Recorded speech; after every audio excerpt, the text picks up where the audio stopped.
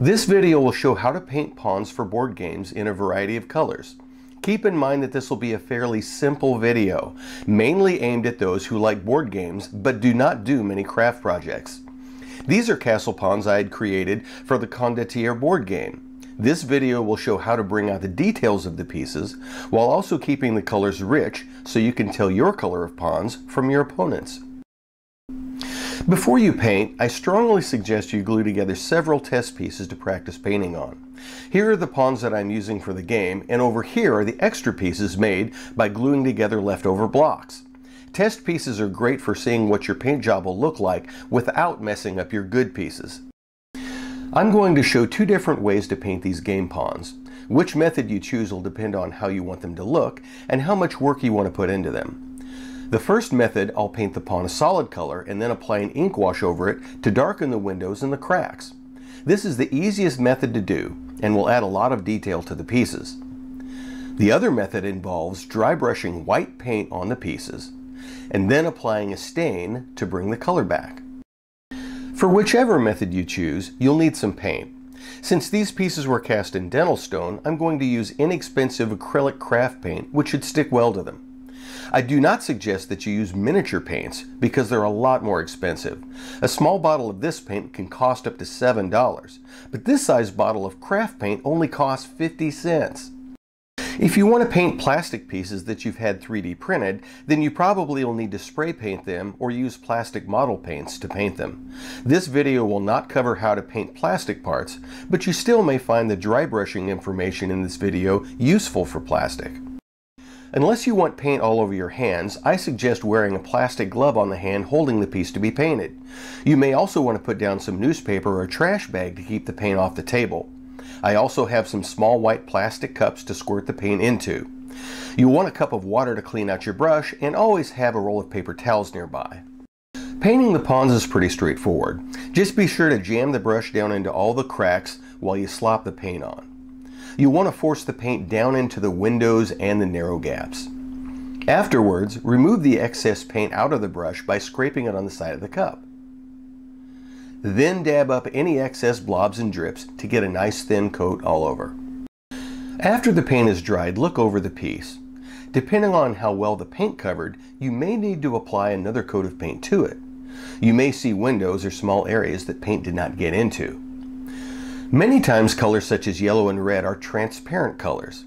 This means that no matter how many coats of paint you put on them, the color underneath will usually show through. If you would cast your piece in white dental stone, then this won't be a problem. However, I've cast my pieces in gray dental stone, and the gray might show through. To solve this, I'll put a coat of white paint under the yellows and reds to keep the colors bright. I don't recommend using neon or fluorescent colors unless you really want them. All neon colors are transparent, so you must have a white surface underneath. Finally, don't forget to paint up lots of test pieces, doing several for each color. These will come in handy to practice applying ink washes and dry brushing later on. Let's start with the first method, which involves applying an ink wash onto the paint. Applying an ink wash over your pieces will darken the windows and deep cracks to bring out the details. If you want to apply an ink wash, then you'll want to choose lighter colors for your pieces. If you paint your pieces using dark colors, the ink wash will be harder to see. Here you can see an ink wash over a medium colored blue compared to an ink wash put over a dark blue. These are the 6 colors I've chosen for my game pawns. For my gray color, I've mixed up 1 part black and 2 parts white. The ink wash I'm using is called Nuln Oil from Games Workshop. This is usually used for gaming miniatures and runs about $7 a bottle. I know this is expensive, and I also know there are several sources on the internet that show you how to mix up your own ink wash. But for this small of a project, it would still be more expensive to make your own ink wash from scratch. Applying the ink wash is easy. Pour the whole bottle into a small plastic cup to make it easier to get to. We'll pour what's left over back into the bottle after we're done. Dip the brush into the ink, then liberally apply it all over and jam the brush down into the details. Do this while holding the piece over the cup and let the excess drip back into the cup. Set it down and apply the wash to a few more pieces. After you've done about 5 of them, squeeze out the excess ink from the brush and dab up any large puddles of ink around the bottom of the pieces. If you take off too much ink, you can always apply more back onto the piece. I found this wash on the light colors to be a little bit too dark and dirty. So what I've done is I added just a little bit of water to it. I wouldn't go half water, but I would just add just a little bit of water to it and then try it again on another piece. So I'm setting the piece down, and I still have quite a bit of ink wash in the brush, but what you want to do is kind of mop up the puddles around the outside of it and just kind of spin it around there and look at the back side, and you can kind of see under the windows. Just dab up any excess, and that looks actually pretty good. Just a little bit of water to the wash helped it not be quite so grimy and made it a little more controllable. I think that'll work pretty well. The main Condottiere token is going to be painted dark gray, made from 3 parts black and 1 part white.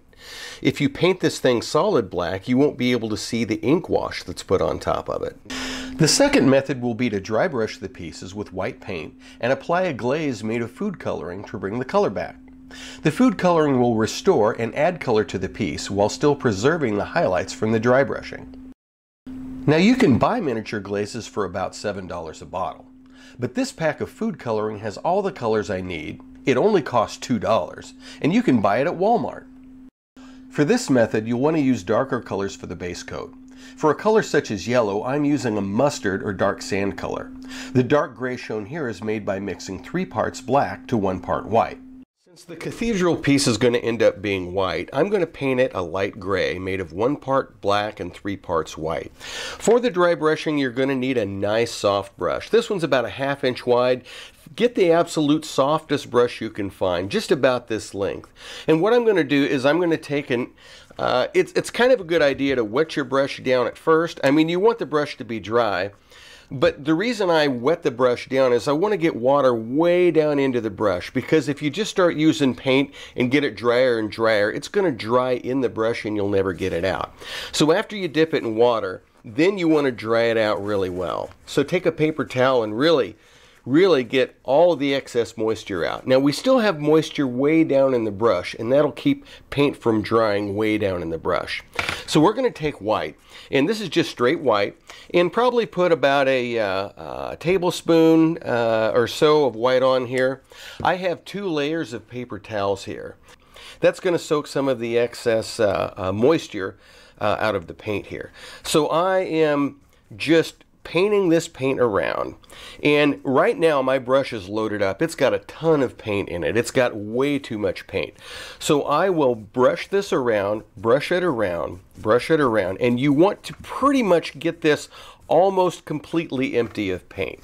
Now if you brush over it and you get white like this, that's way too much white. You got too much white on the brush, and that's why we're doing it on a test piece. So right here like this, that's way too much white. You don't want to do your pieces like this. So what I'm going to do, I will wipe out the excess paint from the brush. Just keep wiping it out and wiping it out. And then let's start over on the back side of this test piece. And if I brush over it and I hardly see anything, yeah, see, that's a lot better. So what I want to do is just very lightly hit it,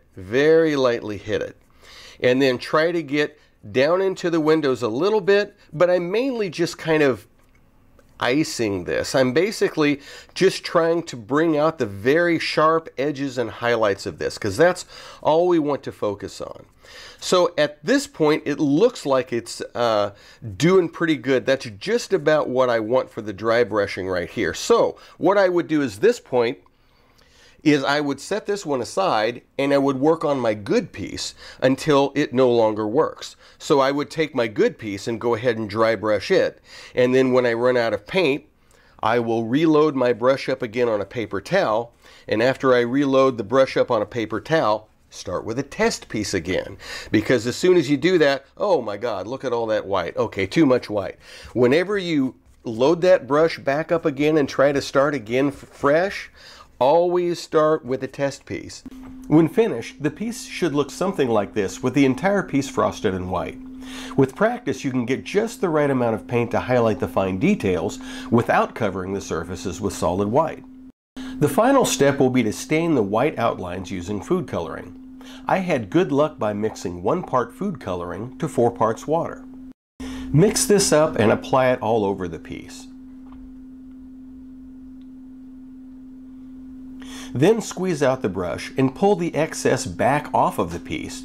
You can also soak the excess stain out of the brush by touching it to a paper towel. This will give you a rich highlight color on all of the edges. If the piece comes out too dark, then you'll need to add more water to the mix. The outlines of the piece should be almost as bright as they were when they were white, only lightly stained in the color you've applied. Now, I did run into one problem with the food coloring. What I did to make my purple glaze is I used red and I used my blue and I mixed the two together and it should make purple, right? Well, it doesn't, and I don't know why it doesn't. But for some reason, when I mixed the two together, it came up like this. This is the color it comes out to be. It's brown or almost black, and I have no idea why it doesn't go purple. For the gray castle ponds, we're going to be dry brushing them in light gray instead of white. This light gray is made of 3 parts white and 1 part black. The reason that we're not dry brushing white is that there's not going to be a color glaze applied over top of it once we're done. For the main Condottiere piece, I'm going to dry brush it in dark gray. This dark gray is made of 3 parts black and 1 part white. This will add just enough highlight to it so that you can see the detail, but still know that it's a black piece. If you did end up using food coloring, it's probably a good idea to seal these pieces so the color doesn't come off on your hands. This will also protect the paint and make the piece more resistant to constant handling. This clear matte finish cost about $5 and will do a nice job. I prefer flat finishes on most of my pieces.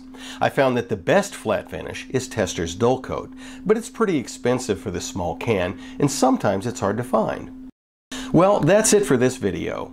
If you want to see how these pieces were made and what game this is for, be sure to check out the description below. Thanks for watching.